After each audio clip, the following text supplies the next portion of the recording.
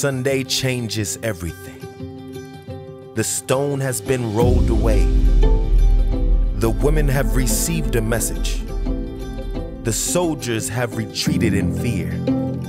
The disciples have run to the tomb. Sunday changes everything. Doubts are put in their place. Miracles are performed. The disciples eat breakfast made by the King. Jesus is on the loose.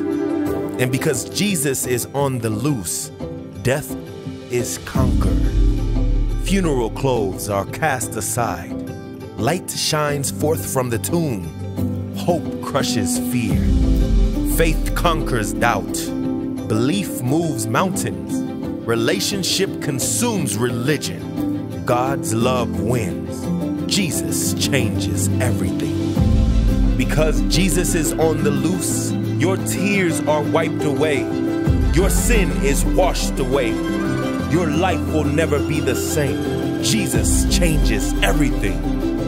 And because Jesus changes everything, every knee shall bow, every tongue shall confess that Jesus Christ is Lord. Jesus changes everything. Good morning, friends, and greetings in the name of our Lord and Savior, Jesus Christ. Friends in Christ, it is truly a joy and a privilege to worship together again during the season of Easter because we are an Easter people.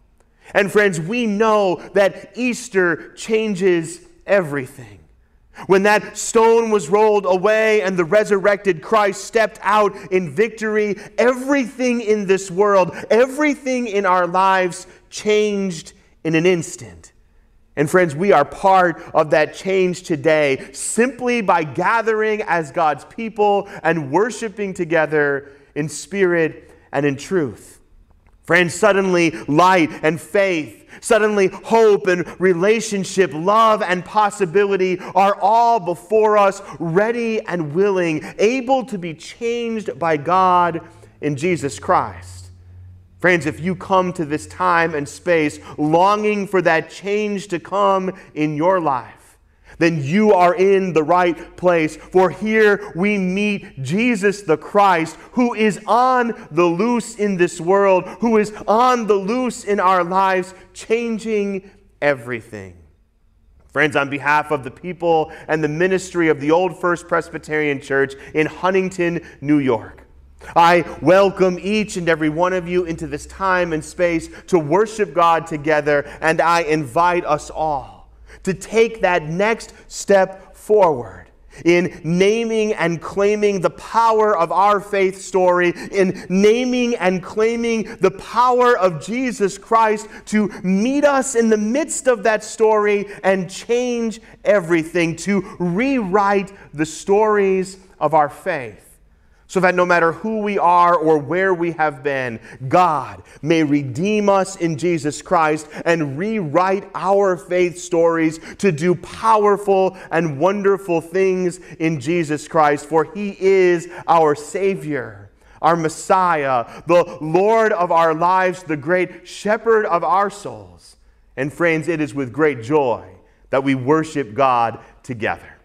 Friends, please join me in today's call to worship from the 23rd Psalm, and may we hear in these familiar words new reasons to have hope in our faith stories and in the ability of our Christ to change and rewrite those stories for the glory of God. The Lord is my shepherd, I shall not want. He makes me lie down in green pastures. He leads me beside still waters, restoring my soul and guiding me in righteous paths. Even though I walk through the valley of the shadow of death, I will fear no evil, for you are with me. Your rod and your staff comfort me. You prepare a table for me in the presence of my enemies. Anointing me with oil, my cup overflows. Goodness and mercy shall follow me, and I will dwell in the house of the Lord forever. Friends in Christ, restoring our minds, bodies, and spirits, allowing our faith stories to be rewritten by the risen Christ, I invite us to lift our hearts and voices together in the joyful and joy-filled praise of the Lord our God.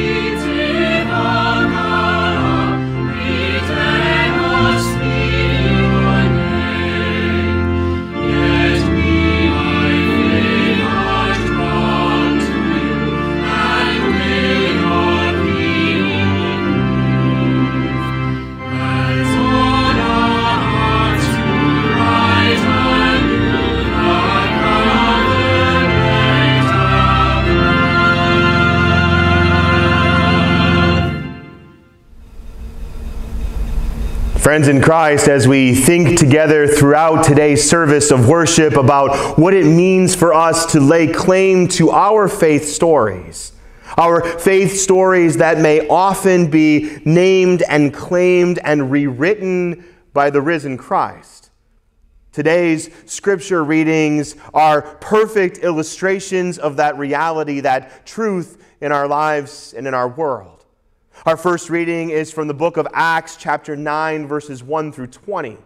And in this moment in the history of the church, we meet a man named Saul, whose faith story is not one to be proud of.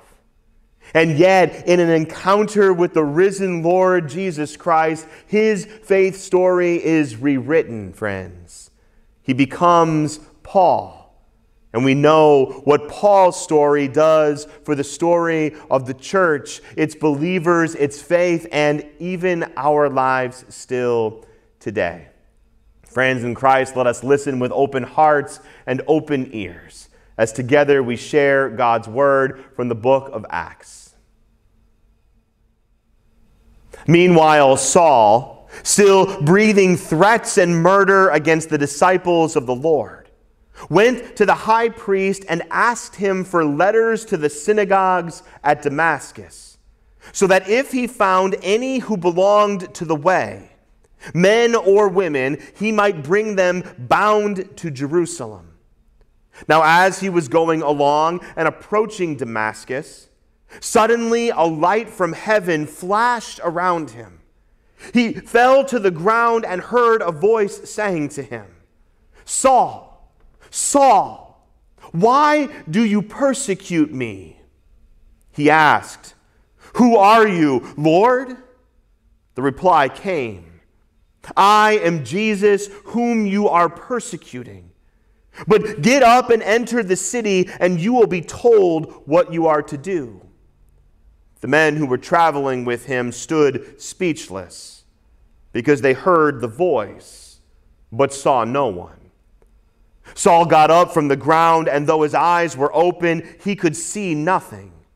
So they led him by the hand and brought him into Damascus. For 3 days he was without sight, and neither ate nor drank. Now there was a disciple in Damascus named Ananias. The Lord said to him in a vision, "Ananias."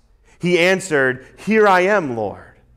The Lord said to him, "Get up and go to the street called Straight, and at the house of Judas look for a man of Tarsus named Saul. At this moment he is praying, and he has seen in a vision a man named Ananias come in and lay his hands on him, so that he may regain his sight." But Ananias answered, "Lord, I have heard from many about this man, how much evil he has done to your saints in Jerusalem. And here he has authority from the chief priests to bind all who invoke your name."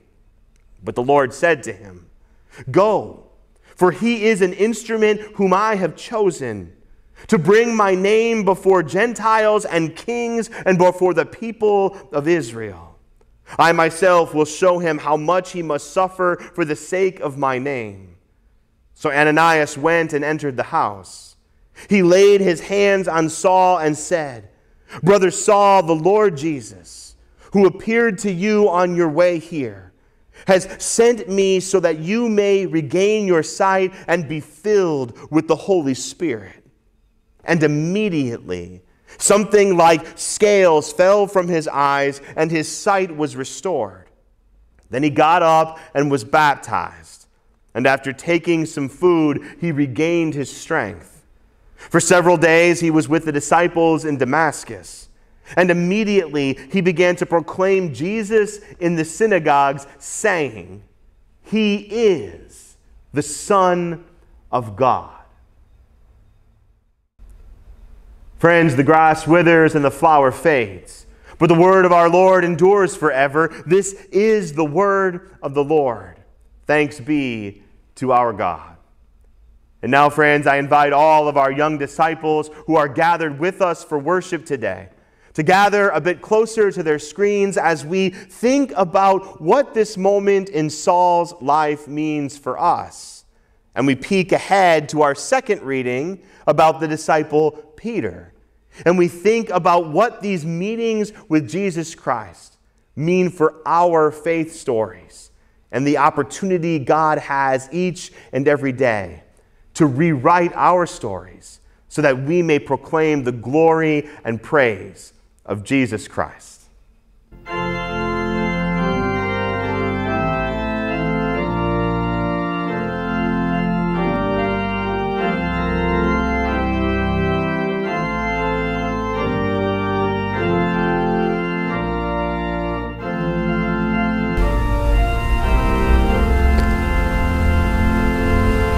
A very special good morning and welcome to all of our wonderful young disciples who are gathered together for worship as we continue to praise the risen Lord Jesus Christ throughout this season of Easter. Young disciples, today we are going to be talking about two of my absolute favorite stories of people being restored in all of Scripture. We just heard the story of Saul, who encountered Jesus on his way to be very mean to the believers of Jesus Christ. And in that encounter, he saw God, he knew God, he learned to follow God, and he became Paul, who did great things for the church of Jesus Christ. And in our second reading, a little bit later in today's service, we're going to be reminded of the disciple Peter. And remember, young disciples, Peter has had some great moments in faith where he has made some wonderful proclamations of faith, and he just seems to get it. But back in our Holy Week worship, we were also reminded that when given the opportunity to stand with Jesus, Peter denied ever even having met Jesus. And friends, I love these two stories for us as young disciples of faith because sometimes we feel like we don't have a faith story. We see all the adults in the life of the church and we think about all the things that they have done and all the things that they have seen, and they have these wonderful stories of faith. And we think that we're just too young, that maybe God can't use us yet, or that we don't have a story, or maybe our story isn't wonderful and happy like some of their stories. Maybe we've had a really tough understanding of faith in our lives, even as young disciples.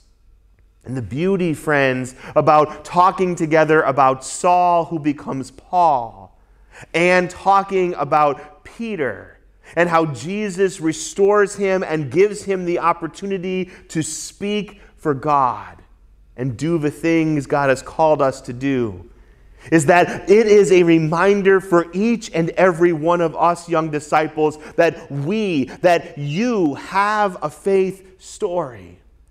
And if there are seasons where you struggle to lay claim to that story and feel like that story is doing good things in the world, then these two stories, Saul and Peter, remind us that no matter what, no matter how far away we find ourselves from God's will, no matter how many mistakes we make, no matter how much we struggle to celebrate our story, God is not finished with us yet.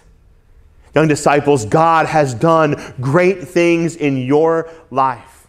It is why you are who you are. You are a child of God. You are a disciple of Jesus Christ. You are part of the church of Jesus Christ. And just by that alone, you are doing wonderful things to share the love of God and the grace of Jesus Christ and the power of the Holy Spirit. But if you ever doubt that, young disciples, or at any point in your life you feel like your story of faith has gone a direction that you are not happy with, then simply spend time in the presence of God. Listen for God to speak, and I promise you, young disciples, God will rewrite your story into something beautiful and wonderful and powerful. You will live your life as a witness to the love and grace of Jesus Christ, beginning and continuing today and for the rest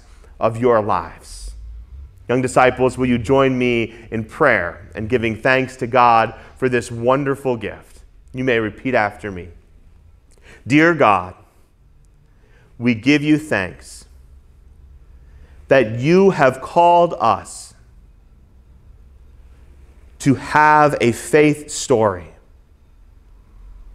God, we trust you to rewrite that story as we do wonderful things to share the love of Jesus Christ with a world in need. In Jesus' name. And together, young disciples, may we say with one another, Amen. Young disciples, know that you have a powerful faith story because you are loved by God in Jesus Christ. And if you ever doubt that, simply trust God and invite Jesus, your Savior, to rewrite that story, and you will continue to do amazing things for the kingdom of God. Thanks be to God, young disciples, as together we say, Amen.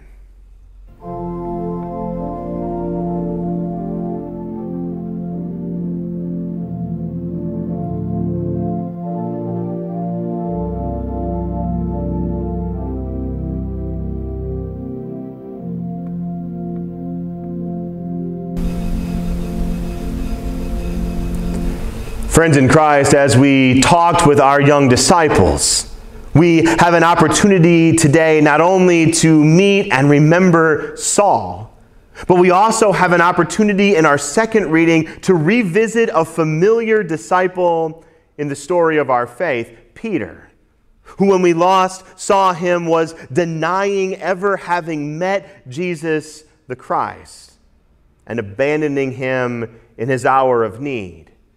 And yet today, friends, in the Gospel of John, chapter 21, verses 1 through 19, Peter has an opportunity to meet again his Savior, the risen Lord, and find that even in these moments of resurrected joy, Jesus is already about the business of rewriting faith stories to empower his message of love to be shared with the world. Friends, let us listen together for God's word.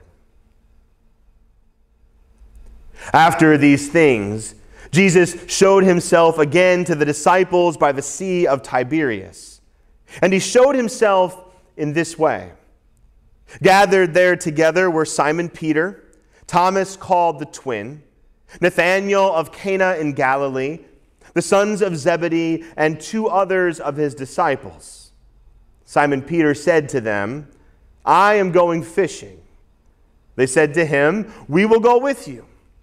They went out and got into the boat, but that night they caught nothing. Just after daybreak, Jesus stood on the beach. But the disciples did not know that it was Jesus. Jesus said to them, "Children, you have no fish, have you?" They answered him, "No." He said to them, "Cast the net to the right side of the boat, and you will find some." So they cast it.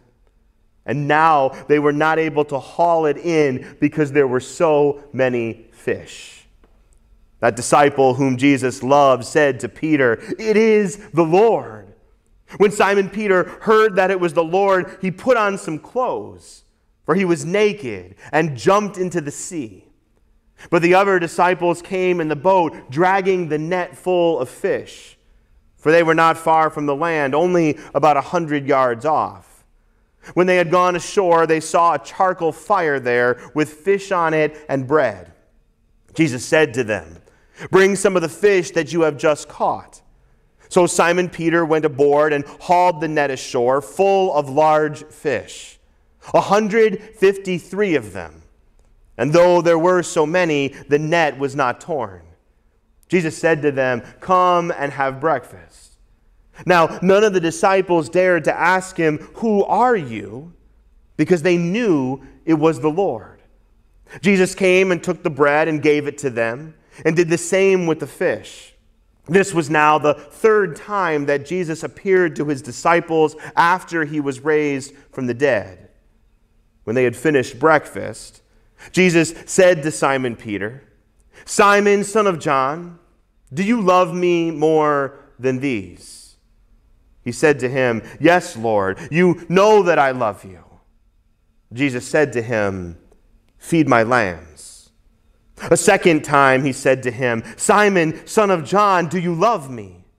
He said to him, "Yes, Lord, you know that I love you." Jesus said to him, "Tend my sheep." He said to him the third time, "Simon, son of John, do you love me?" Peter felt hurt because he said to him the third time, "Do you love me?" And he said to him, "Lord, you know everything. You know that I love you." Jesus said to him, "Feed my sheep. Very truly I tell you, when you were younger, you used to fasten your own belt and to go wherever you wished. But when you grow old, you will stretch out your hands, and someone else will fasten a belt around you and take you where you do not wish to go." He said this to indicate the kind of death by which he would glorify God. After this, he said to him, "Follow me." Friends, the grass withers and the flower fades, but the word of our Lord endures forever. This is the word of the Lord. Thanks be to God. Now, friends in Christ, since our celebration of the resurrection of our Savior, Jesus Christ on Easter Sunday. Each of our last two services of worship has increasingly focused our attention on our faith stories, our testimonies, inviting us to consider both those people who were instrumental in sharing their faith with us, but also to think about those whom we are being called by God today to share our faith stories with, so that they too may join us in growing in the journey of faith. We have reflected together on the story of the disciples on the road to Emmaus, recognizing the risen Christ in the breaking of bread, with hearts burning and eyes open to a faith story no longer defined by sin and death, but by new and everlasting life in the grip of resurrected Easter joy. We have named and claimed the joyful and joy-filled truth that each and every one of us is on a journey of faith. And that no matter what point along that journey we happen to be, all of us, friends, you and me, all of us together are creating, are writing, are living our faith stories. Stories forged in the love of Jesus Christ. A story of how God has grown and nurtured the gift of faith in us and through others. The story of how God continues to guide, shape, nourish, nurture, and inspire the gift of faith within us still today. But friends, what if we are at a point in our lives, what if we are at a point in our faith stories where the path forward is unclear? What if we feel today like God is not writing a story upon our hearts and our lives that is worth living or worth sharing? What if we are haunted by the shame and guilt of our past? Mistakes made, promises broken, roads traveled and not traveled. What if, friends, we look at our faith stories and we just don't like the story that is being played out in our hearts and in our lives? What if we are wanting something more? What if we want nothing more than to experience the life-changing, soul-shaking, heart-burning, eye-opening, story-rewriting faith that is unleashed upon us in this Easter season, as we continue to marvel together in the power, the passion, and the purpose of God's great Easter miracle in the empty tomb? If only there were people in Scripture that could meet us in those moments. If only there were people that could offer us hope. That with God on our side, our faith story could and will be rewritten into stories of strength, stories of redemption, stories of salvation, purpose, hope, and possibility. If only, friends. Look no further than today's readings from the book of Acts and the Gospel of John, to the lives and experiences, to the faith stories of Saul and Peter, as powerful reminders in our lives, in our faith stories, that when it comes to God's presence in our journey, when it comes to our opportunity to follow the risen Savior as disciples of Jesus Christ, when it comes to our choice to live our lives in the powerful grip of the Holy Spirit, writing and rewriting the stories of our faith, God is not finished with us. In fact, friends, God is never finished with us, because our faith stories, when trusted and placed into the hands of our God, are constantly being written and rewritten for the glory, honor, and praise of the risen Christ. We learn in today's reading from the book of Acts of a man named Saul. Saul, who is well known as a dangerous presence for the people of God. When we first meet him in verse 1, we find him, quote, breathing threats and murder against the disciples of the Lord. Saul is seeking out those who have made a choice to follow Jesus Christ in their lives, a choice to rewrite their faith stories in the life, death, and resurrection of God's promised Messiah, and bring them bound in chains back to Jerusalem to face their punishment, more likely than not, friends, death. Saul's faith story is one of terror, persecution, and fear. Yet, friends, when Saul meets God on the road to Damascus, when he experiences the risen Christ, he experiences a life-changing, soul-shaking, heart-burning, eye-opening, story-rewriting awakening to faith. And God begins in that very moment to rewrite Saul's story. Grounded in his newfound faith in Jesus Christ, Saul becomes Paul, the writer of the majority of our New Testament. One of the greatest teachers, preachers, healers, and evangelists the world has ever known. A man who shared his faith story like no one before and perhaps no one after. With God, his story is rewritten. And then, friends, there is Peter.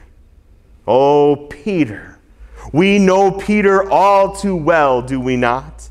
That spirited, overzealous disciple of Jesus Christ who proclaimed one of the greatest confessions of faith in all of Scripture, announcing that Jesus is the Christ, the Son of the living God, the Messiah. And yet, friends, when the chips were down and the eyes of the world were upon him, as Jesus was betrayed by those whom he loved, given over to the powers of this world, awaiting crucifixion on the cross, it was that same Peter who, despite his deepest and most faithful intentions, denied even knowing, even having met Jesus, not once, not twice, but 3 times.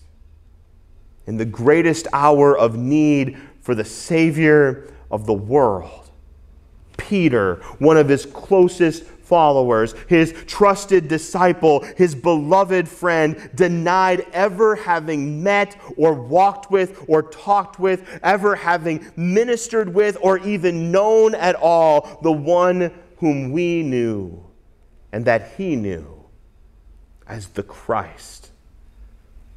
Friends, Peter's faith story has taken a dark and twisted turn.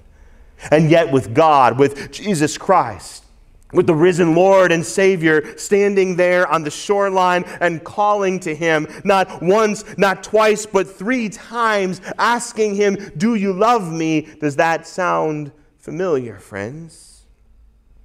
Telling Peter to feed his sheep. Peter's faith story is rewritten. Denial becomes discipleship. Silence and shame become a voice crying out, preaching, teaching, and sharing the love of God and grace of Jesus Christ with a world in great need. In case it is not clear yet, friends, our God, our Christ, our Holy Spirit are about the business of transformation, of writing and rewriting the story of a faith upon our hearts and lives so that no matter who we are or where we may have been, no matter how proud or ashamed we may be of the faith story of our past, with God, with Jesus Christ, with the Holy Spirit at work in our hearts and lives, God is always rewriting our faith stories, our testimonies, our experiences of the risen Christ in ways that allow us to bring glory, praise, and honor to the one who has given us new and everlasting life.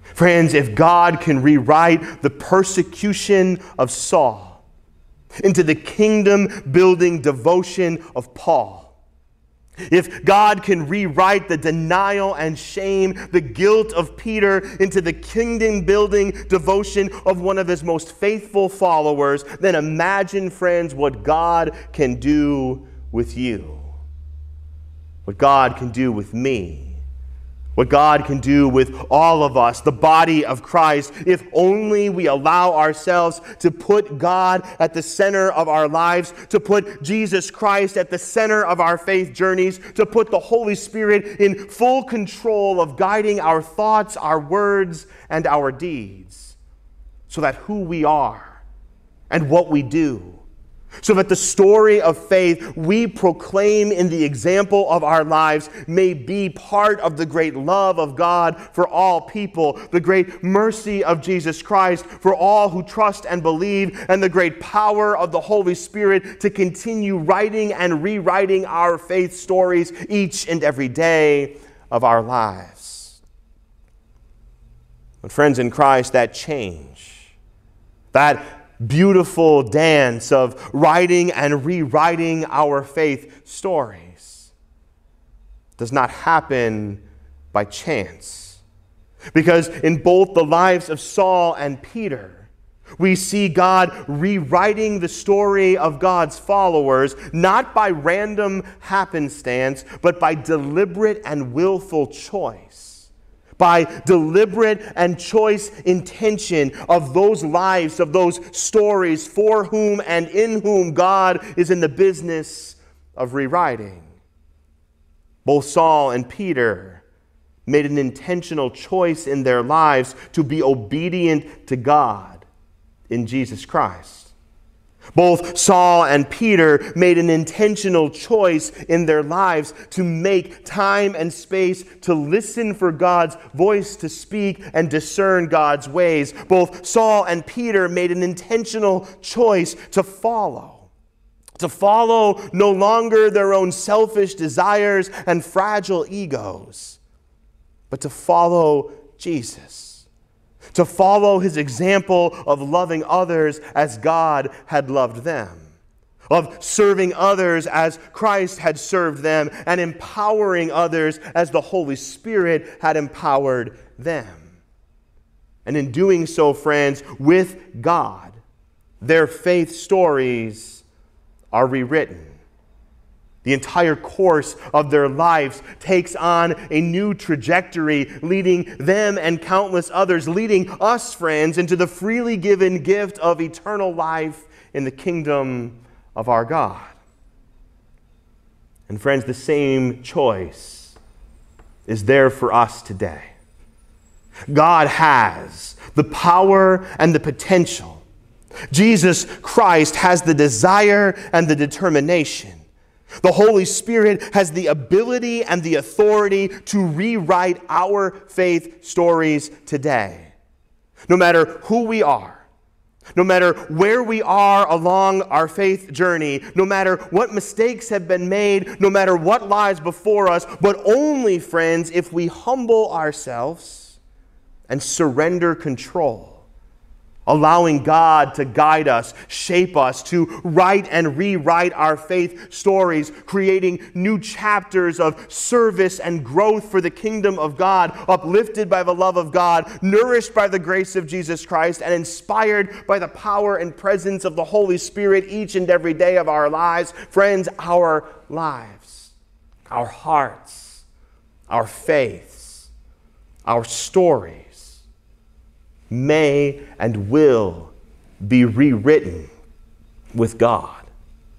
But only, friends, if we make that choice each and every day of our lives to follow Jesus Christ. And that means spending time in his presence through prayer and through study. That means listening for his voice to speak through devotion and discernment.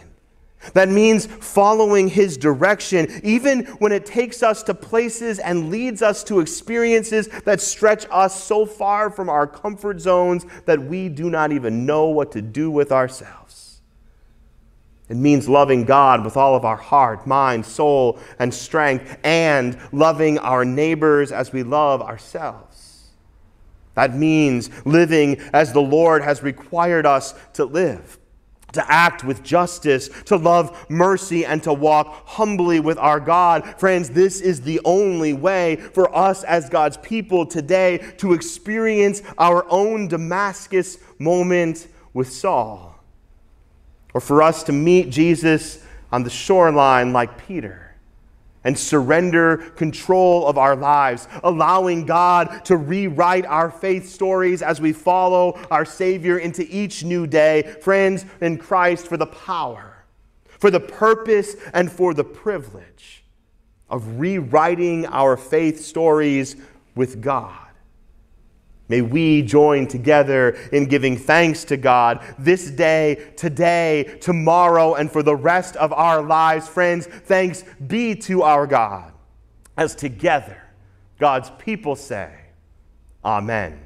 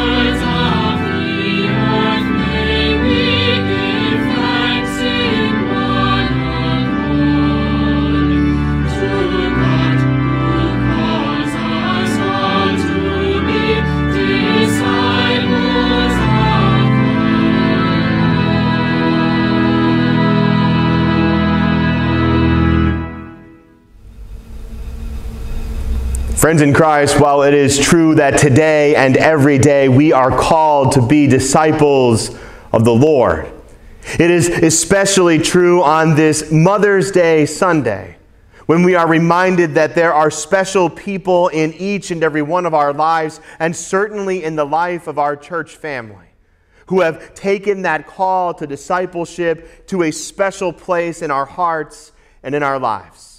Of course, friends, we are talking about all of the incredible women that we are blessed to have, not only in our individual faith lives, our own faith stories, but also all of the amazing women of our church family who continue to live and give of themselves in ways that allow their faith stories to speak to us about the mothering and nurturing love of our God in Jesus Christ.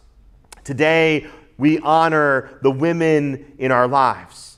We honor the women of our church family.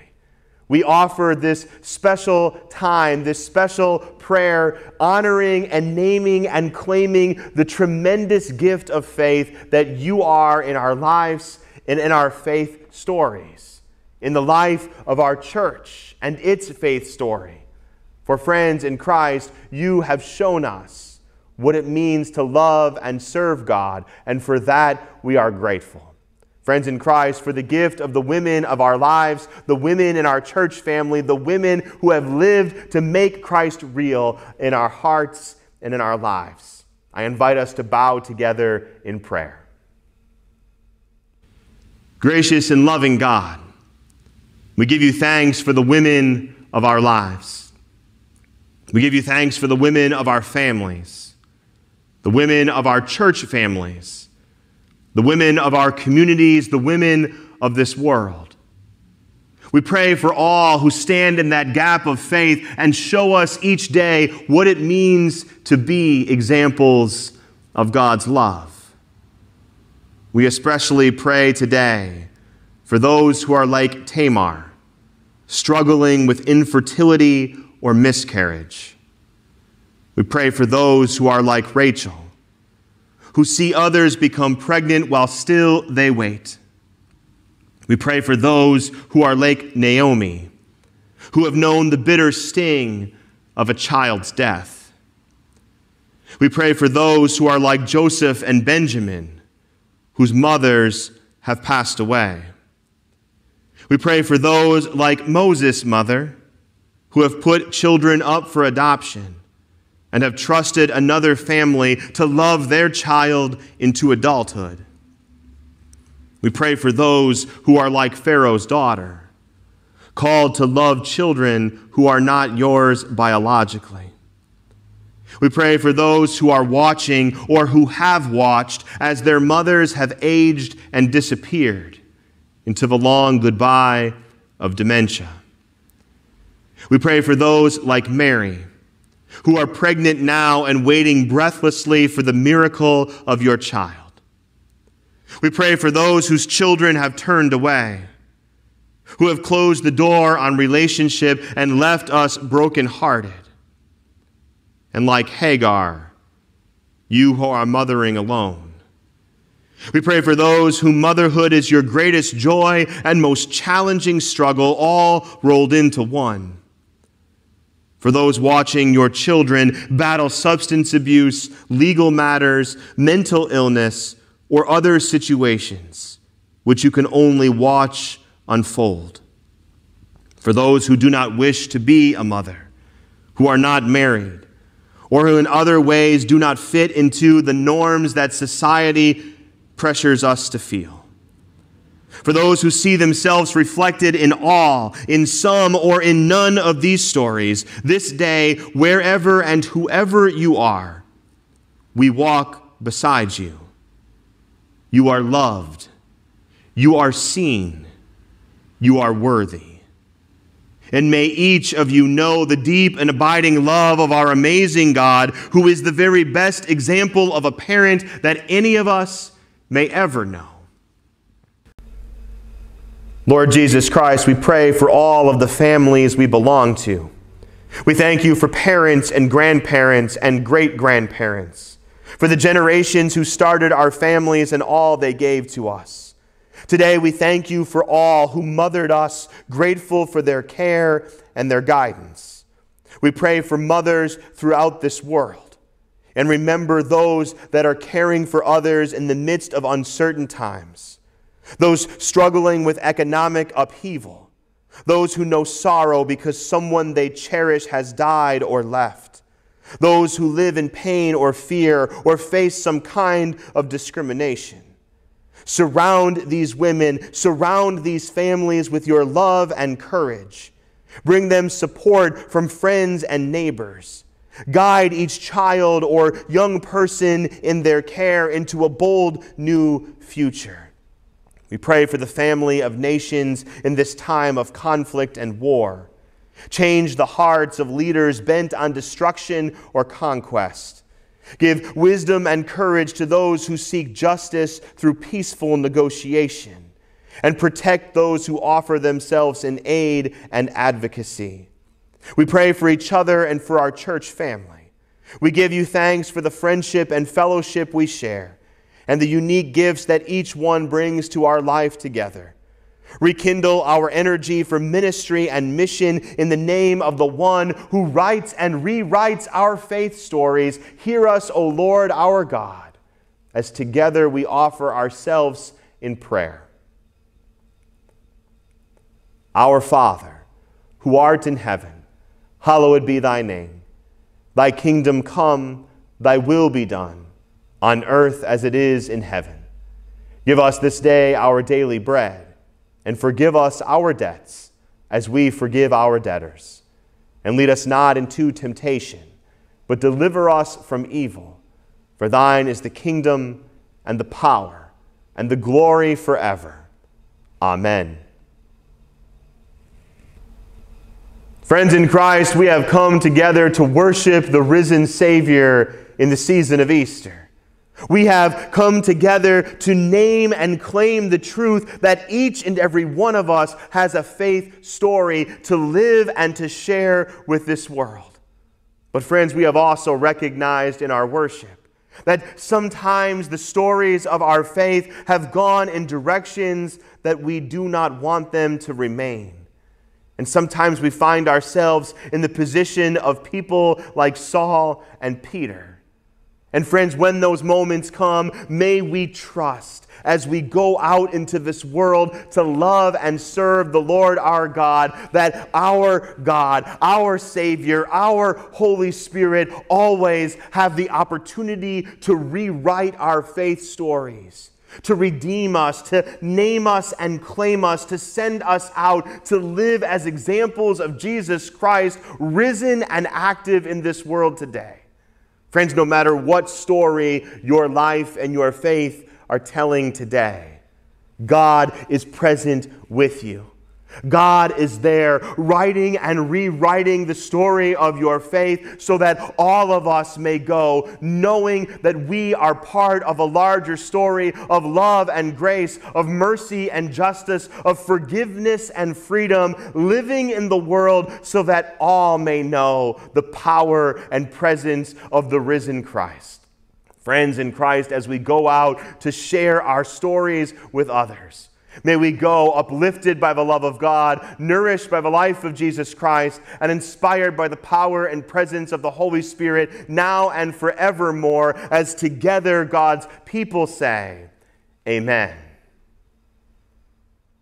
Praise God from whom blessings flow.